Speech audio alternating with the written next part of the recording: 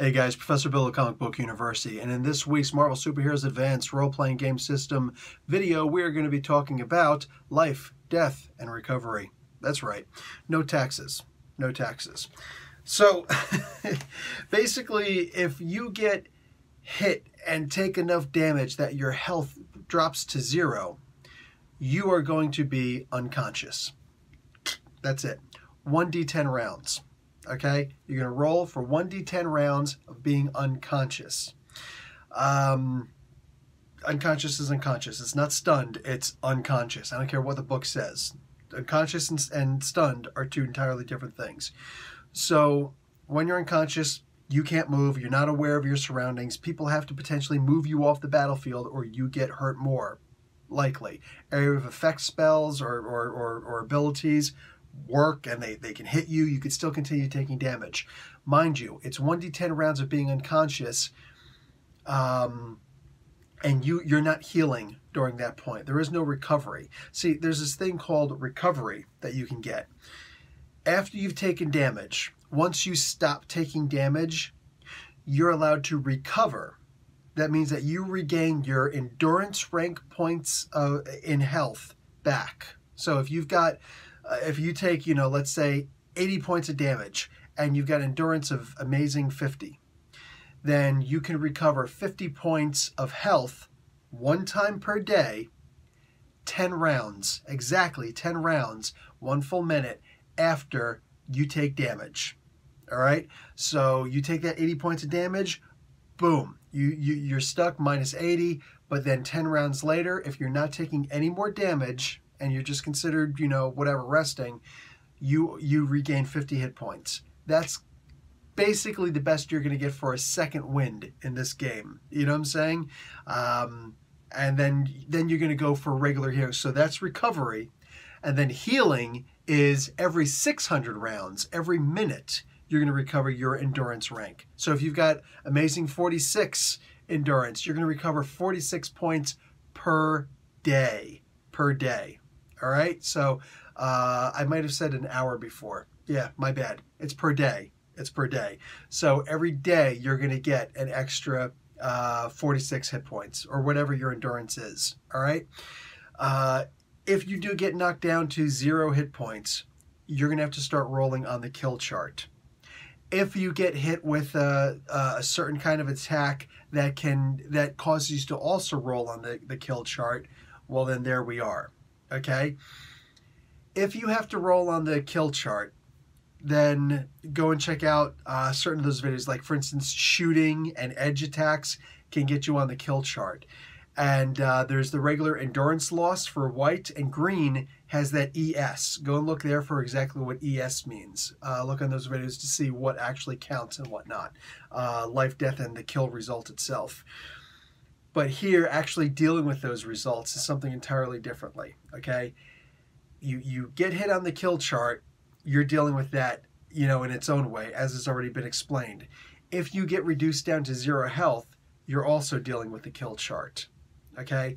Mind you, you cannot regain health while you're unconscious naturally, all right? If you've got a healing factor or some kind of regeneration, that's an entirely different story, and lucky you. If you've got recovery, that's something else also. That's a special kind of power. But let's say you go to 0 health, you now have to roll on the kill chart. If you get, let's say, a yellow result or even a green result, if you get a positive result, then you're good. You don't lose any ranks of endurance. You're just unconscious for 1d10 rounds. You wake up still with 0 health. But you're essentially awake, and now if you can not get hurt again for 10 rounds, you recover your endurance rank of health. Very helpful. And then every day you'll recover your endurance rank worth of health again. If you fail your endurance rank, your endurance feat for the kill chart, that's an entirely different story. Now you're going to continue losing endurance ranks every round that you fail, but you have to roll every single round. And you cannot wake up again unless one of two things happen. One, you've got one of those, like Wolverine, where you can regain health and wake up, and you've got recovery also to help you in rolling against your endurance loss. Because mind you, when you're rolling against endurance loss, that you're rolling your current endurance, not your normal endurance. So if you've got excellent 20 endurance and you fail a kill result, you actually lose a rank of endurance. You've got good endurance now. Now you're rolling under the good table to avoid further endurance loss. So it's getting harder and harder each time. If you've got a power like recovery, you're always going to roll using the recovery talent, or the recovery power. So if you've got amazing 50 recovery, I don't care if you've got excellent endurance, and if you've got unearthly endurance, you're going to be rolling under an earthly. But if you lose a rank of endurance, you're rolling at monstrous. If you lose a rank, you're rolling at amazing. If you lose another rank, rather than rolling at incredible, you've got that amazing endurance, so you're going to continue rolling at that amazing. So keep that in mind. And I'll probably talk more about the all that stuff in another video about the actual powers, but recovery is really good in that regard. But you're going to keep on rolling until you get lower. Now, once you get to shift 0, now you're at the precipice of life and death. If you fail rolling at shift 0, then you have gone below shift 0. Your character is dead. And all sorts of cool rules in the book talking about that. Page 31 is where we actually start talking about that in your advanced players book. Sorry I didn't. I'll make sure I put that up in the video in the beginning. Anyway. Yeah, page 31. So you are technically dead. Your character is dead. Unless you have the immortality power, that's something entirely different. Or if you're a robot, then it's almost like you've got the immortality, but with extra rules you got to find somebody who's smart to fix you. But the point is, as a regular character, sans those abilities or powers or origins, you are dead. Your character is dead. Now, maybe somebody can bring you back, the judge most likely, but for the most part, you dead, man. Now, there are certain, even if you don't die, okay, if you lose even a single rank of endurance, this is a critical thing. This is like literally, this is as critical gets in the game, like besides dying. This is just shy of that. Now you're going to be talking about impaired abilities and disabilities. All right, with impaired abilities, a character who has lost an endurance rank is -2 column shifts until his endurance is returned to the original level. So this is one of those ways where, like, let's say, I love using Daredevil as an example in cases like this because Daredevil gets jacked up all the time. Daredevil gets beaten up so bad that he loses a rank of endurance. He's rolling at incredible for everything now, but he's good at that point. He's good. He moves on. He's not going to be hurt anymore. He goes in his little trance and all that stuff, and he doesn't lose any more endurance after good. But his endurance is good now for the next week. For him, it'll be the next day. But let's say something comes up where he's got to go out and fight. Okay, you can go out there and you can fight Daredevil, but everything that you roll is at -2 column shifts because you are hurt. You are hurt. What do you call it? Yeah, 1 endurance rank, as with regular healing. 1 endurance rank is recovered per week unless you get full medical bed rest. So if you're actually confined to a hospital, or if you've got a private nurse in your other facilities or your home or something like that, then you'll recover endurance at the rank of 1 per day. One other way to get around that is to have the trance ability, like I was just talking about with Daredevil. If you have the trance talent, then that simulates bed rest. You cannot combine the two. I will do a video one day on all talents, and we'll get to that there. But you can't double up. I'll give reasons there. Disabilities. A character who has slipped to shift 0 in endurance. So that's not just lost 1 rank. Okay, that's one thing. If you go to shift 0, you run the risk of having disabilities. So you automatically have the impaired abilities thing also. But a character who slips to shift 0 in endurance, but doesn't actually die, but that includes immortality or robots. You are in danger of having 1 or more of your abilities impaired. For such a character who slips down to shift 0, even for just a moment, Roll each physical ability that is above good. And this is a green feat roll. It's just a green feat roll, but you have to roll each one. And I don't see anything about you being allowed to add karma to these, but hey, sure. You know what I'm saying? Failure indicates that that ability is now reduced to the next lowest printed rank number. So here's a misprint. Monstrous 61. Sorry, bud. Monstrous 63. Okay, 61 is still an amazing. But let's say you've got Monstrous 65. Okay, not Monstrous 75. Monstrous 65. You reduce a rank permanently. It's at amazing 50. If you've got Monstrous 83, well, you're going to reduce down again still to amazing 50. Okay? If you reduce down 3 ranks, you're going to be at remarkable 30. Incredible, amazing, monstrous. Yeah. So you're going to be at remarkable. It's going to be at the listed rank that you'll see on the universal table. All right? That medium rank. Yeah, that stinks. And the only way to recover, they say here, through experience. I think that that Jeff Grubb accidentally slipped into Dungeons and Dragons terms, and he meant karma. So you've got to build your abilities up again through karma. That is a permanent loss.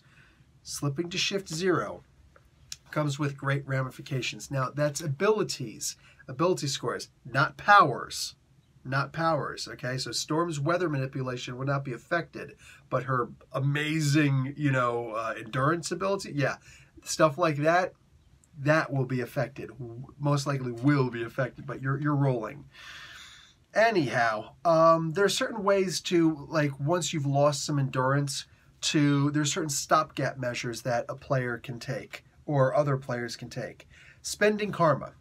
You can stabilize your endurance for 1 round by spending 50 karma points. Okay? What do you call it? So, make a roll to not slip under, to not lose an endurance rank. So you make a roll. Oh, I failed. Crap. Okay, well, hold on. I'm going to spend 50 karma points so that I don't lose the endurance rank. Okay, no problem. You just spent 50 karma points. Now, let's say you did slip a couple and you're like, holy crap, I'm in trouble right now. Obviously, it's going to take forever for you to build up your endurance ranks again. If you don't want to be stuck under bed rest or go into a trance so that once a day you wind up increasing your endurance rank, or if you don't have access to either of those and you're stuck, at living at home because you don't have medical insurance, America, and you have to... that was a joke. Let that go. And you have to deal with just regular bed rest at home. Well, then once a week you're going to increase in ranks. That's gonna be a hard pinch in your character, all right, in your gameplay. So while you're still unconscious, you can choose to spend 200 karma points to increase another rank. It doesn't say this in the book, what I'm about to say now, but keep this in mind. It's my opinion that you can spend 200 karma points for each rank while you're still unconscious to go back to your full rank. So, oh man, you're in danger of losing your life there, but wow, you made a miraculous full recovery. Yeah, I happen to have 600 karma points to spare, and I went from good whatever endurance up to my maximum of incredible. All right, I already had incredible. I lost 3 ranks, but before I woke up, full recovery somehow, and I'm back to regular. Oh, you've still got to deal with all the other crazy stuff that happened. You still got to deal with that health loss. You know what I'm saying?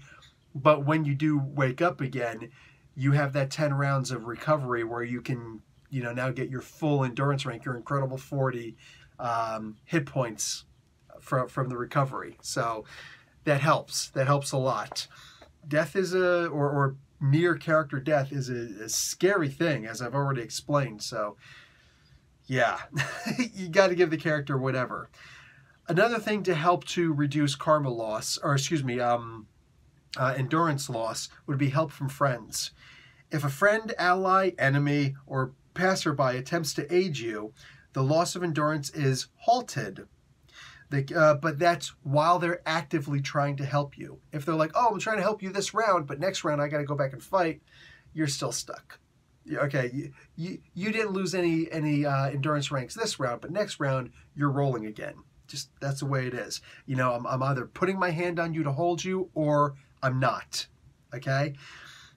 If the person has first aid or medicine as a talent, that's one of the situations where they could say, I'm going to stopgap all of this, you know what I'm saying? And I'm going to apply my talent to fix this person. Now, this is a permanent, you do not have to roll anymore on endurance loss. But if they don't have any talent in first aid or medicine, or they don't have a laying on hands healing ability, then that's just, they're actively trying to stop you from bleeding out. The character, if someone is trying to help you without the talents, the character is still unconscious and will be for 1 to 10 more hours. 1d10 more hours, dude. Aid is defined as first aid, summoning help, pushing the character or pulling the character to safety, or even checking to see if the character is okay. Okay, something along those lines. You know, stay with me, buddy. Stay with me. Anything like that will help you to not lose karma points. Okay, they don't have to actually have to stick their finger inside the bullet wound to, you know, stop the blood from coming out. Any little way they want to do it. That just adds flavor to the game, and that's a way to add karma. You know, to give karma as a judge, give karma to a player for how they're going to keep the, you know, playing in character and all that stuff. You know, how exactly are they doing that? Regaining consciousness. A character who is unconscious from the result of, they say, stun. It's actually from being unconscious. Is for 1d10 turns and may act normally from there on. A character with 0 health is still unconscious for 1d10 turns, then can make an endurance feat.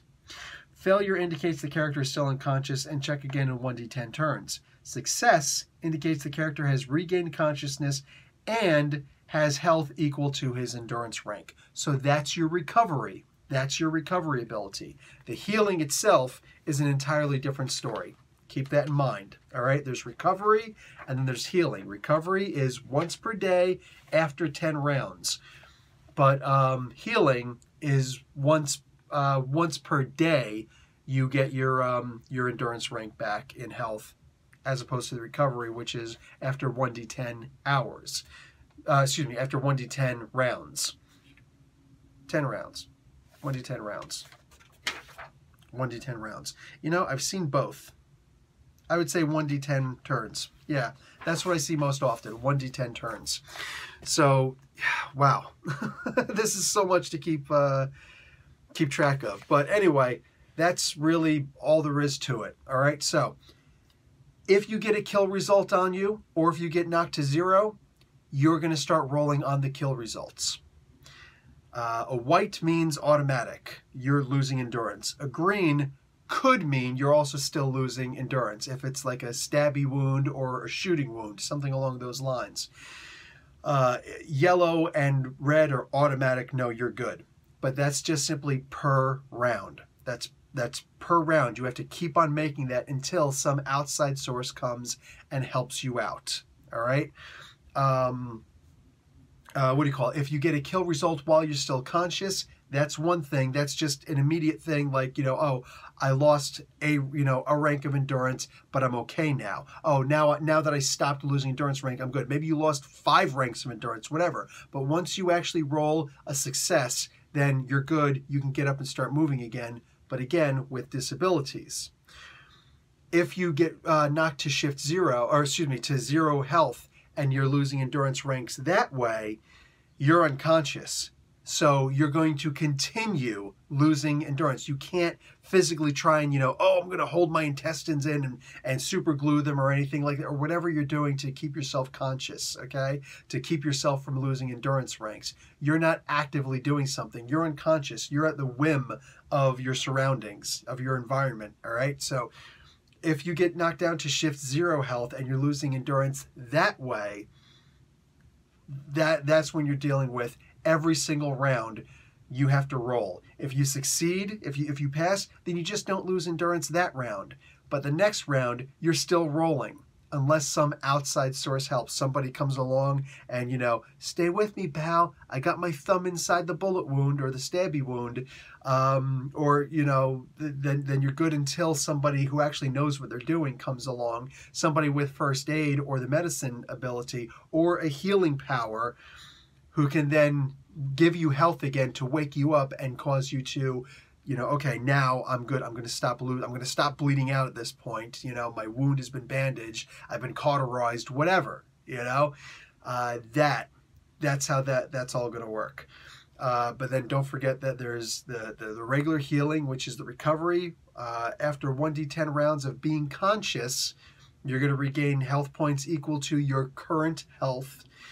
And then your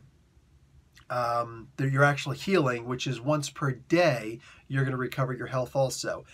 Bed rest, hospital help, trance, all of those things don't really seem to affect your health. You could, as an optional rule, do that. I would increase your healing by double, you know what I'm saying, or maybe even triple, depending on, you know, what you're actually doing to help yourself out. If you've got somebody that's coming along with you, or you know, hospital rest, whatever. If like maybe hospital rest would be 3 times health, trance would be 2 times your health, and none of that would just be your regular health as the regular rules persist. But something along the lines of disabilities. Yes, robots can also suffer disabilities. In order for a robot to come, just really quick, in order for a robot to come back to consciousness after being knocked out, somebody's going to have to make a reason feat, with the intensity being the robot's highest power rank. So the example here is given the Vision. He has unearthly density manipulation. You got to make a reason feat against unearthly. So that might be one of those cases where you're calling in Tony Stark or Henry Pym. You're calling in somebody who's got more reason than you do. You know what I'm saying? Unless you happen to be that guy who has a high reason also. Whatever. Your talents are included, but talents related to the robot, all right? So physics would help, robotics would help, repair tinkering, absolutely, that'll help, engineering, electronics, whatever. All those things can absolutely help towards that. Chemistry, depends on what kind of robot. You know, is it an android?